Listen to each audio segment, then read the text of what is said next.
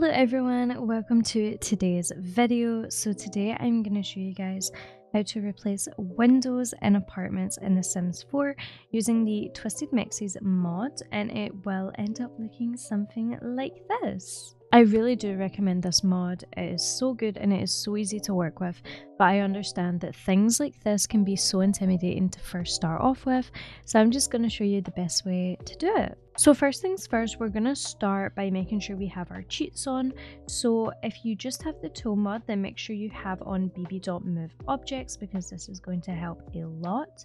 And if you have the better build by mod, then make sure you just have testing cheats true on, because you do not need to have bb.move objects on with that. As you can see down here, if you have better build by, you can just select move objects on. So as you can see, I have replaced this window with the one from the Machine pack, and now I'm going to do the exact same over here and replace this one. So the first thing we want to do is click Shift T, and this is going to bring up our tool extension. Now, with this, you're able to do several things. You can move, you can elevate, you can rotate, you can scale, and if you go into options, you have a whole bunch of other things here like groupings. Now, the first thing I am going to do is I'm going to select the window, and it should be highlighted green. And then you can do a few things here. So you can actually just select delete group, and that will just completely get rid of the window. But if you don't want to do that, and maybe you want to sell this window so you still want to have it, then you can do that as well. You're just going to click on the window, and then you are going to click on the floor, and it's just going to kind of appear randomly floating on the floor. And then you're going to select it, and then if you go off of the mod, if you click on Shift T once again, you can actually just sell it and do it. Completely up to you how you want to do this. Another thing you can do is if you select the Alt key and click on this and then click on this, this actually selects both of them. So if you wanted to delete both windows, then that is something that you can do. But today I'm not going to be deleting both windows, I'm just going to be deleting one. So now that we've deleted that window, I'm actually going to get rid of this curtain just so it's a little bit easier for you to see what's going on. So the easiest way I have found to do this is we're going to get our windows. I'm using this one from the Machine pack just because I think it's so gorgeous. And as you can see, because I had bb.move objects on, I can just place it in the middle of the room, and you know, it looks a little bit weird, but you know, it works, it's there. Now we're going to click Shift T, and we're going to grab our window, and because it's selected with the T.O.O.L mod, if we now click here, it will just place. Now I find it's easier to do it from the outside, and I'm going to show you exactly why it's easier, but just make sure you've got it in the position you want. This can be a little bit fidgety, so just, you know, work it until it's somewhere that you want it to be. So if you want your window to be here, then that's fine. Now as you can see, there's a little bit of clipping, and it's kind of like out, you know, it's not fully in the window, and this is completely normal. This is fine, nothing to worry about. So I'm going to show you how to fix this. So what you want to do is you want to make sure you have your mod up, and you're going to click on the window so that it's highlighted green.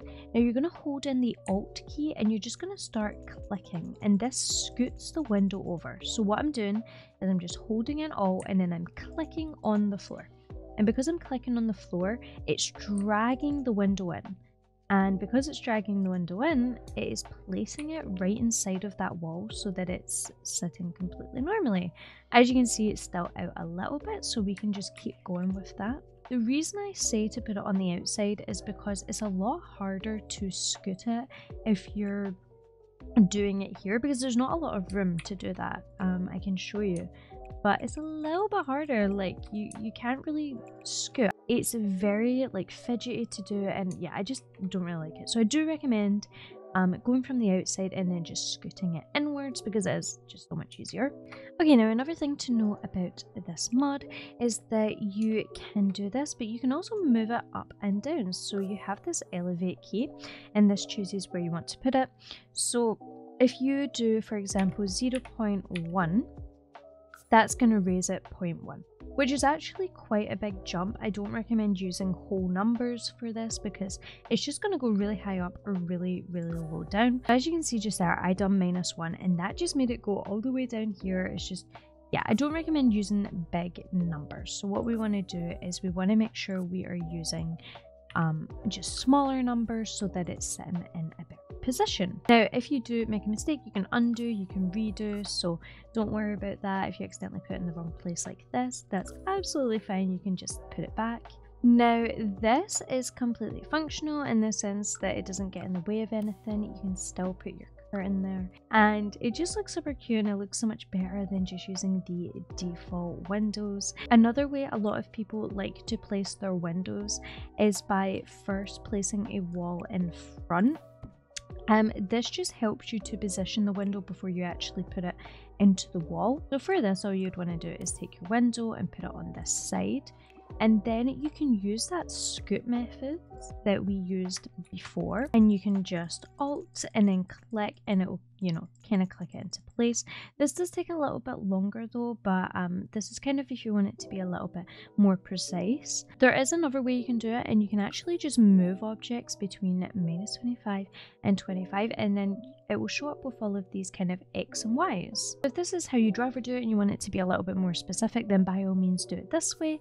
And then you can also just rotate however you want. Now there is a scale option, but obviously with the Sims 4, scaling is a little bit awkward. So when you scale things, it doesn't really work. It just kind of glitches out. So I wouldn't recommend scaling with windows, but with other objects, absolutely, it works just as it should. Yeah, that is the tutorial. Hopefully that helped, and let me know if there's anything else you would want a tutorial on to do with TwistedMexi's mods. And once again, I really recommend their mods. They're absolutely amazing, so make sure to go over and download them.